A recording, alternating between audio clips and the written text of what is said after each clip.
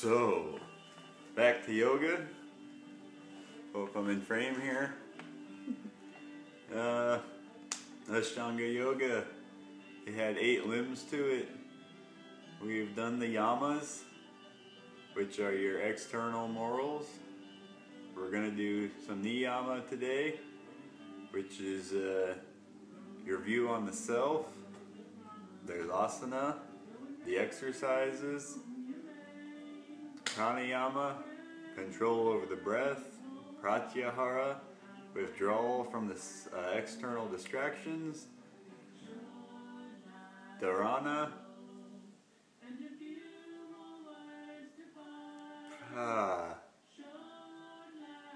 focusing in your concentration, and dhyana, meditation, and samadhi, enlightenment, bliss. So we did all the 5 yamas in some other videos, and now we'll move into the niyamas, which are the morals of yourself. The yamas were more of a general morals to hold for all things, including yourself. The niyamas focus a little more on things you can keep in mind that you should need to take care of yourself with. There's 5 of them too, I think. Yes, there's 5 of them also. So, there's Shaucha, which is purity or cleanliness, clarity. Santosha is contentment. Tapas is your austerity and discipline.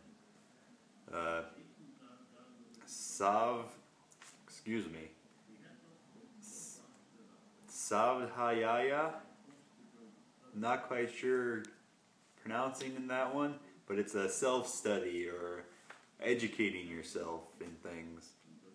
And then Ishvara Pranidhana,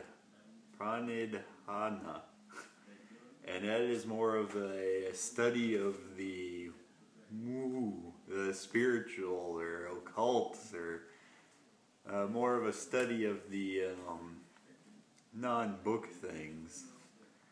Or it's also considered a surrendering or an offering, but we'll get into Ishvara Pranidhana later. Today we are going to do Shaucha, which is purity or cleanliness. And so Shaucha is about keeping yourself clean, say, and taking a bath here and there.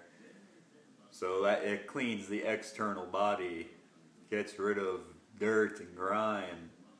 So that is the simple part of Shaucha, is keeping yourself clean.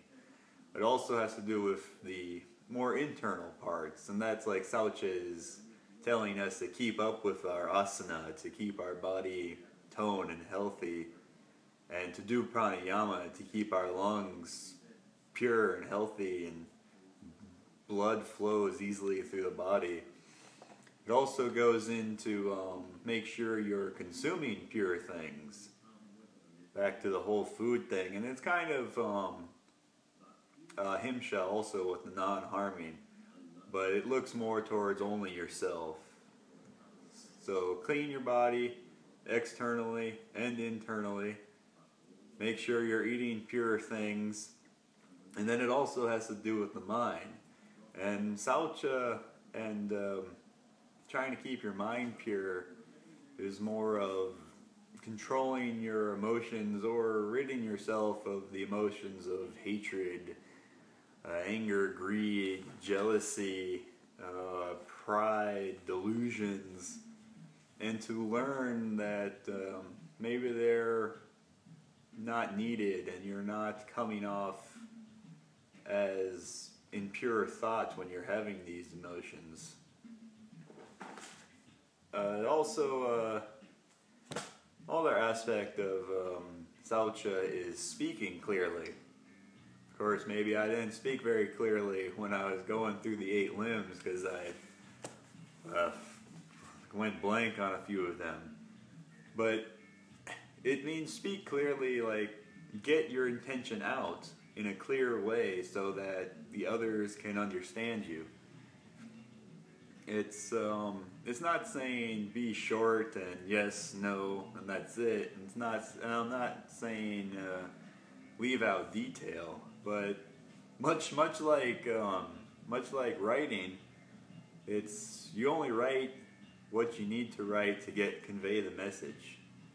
Using all these adjectives and he spoke loudly.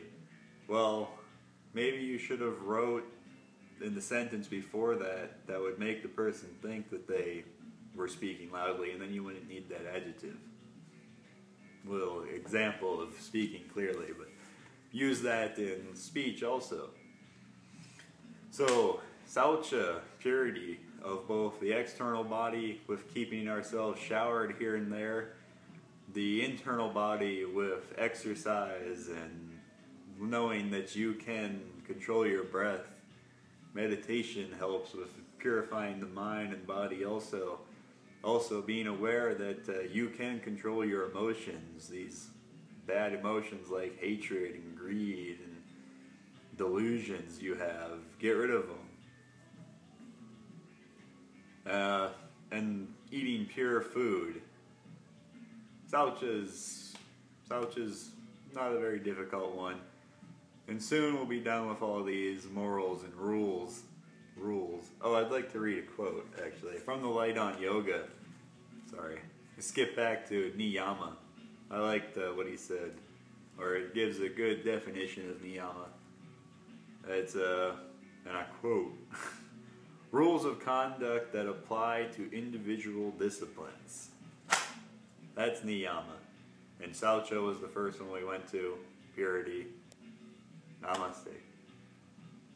Speak clearly.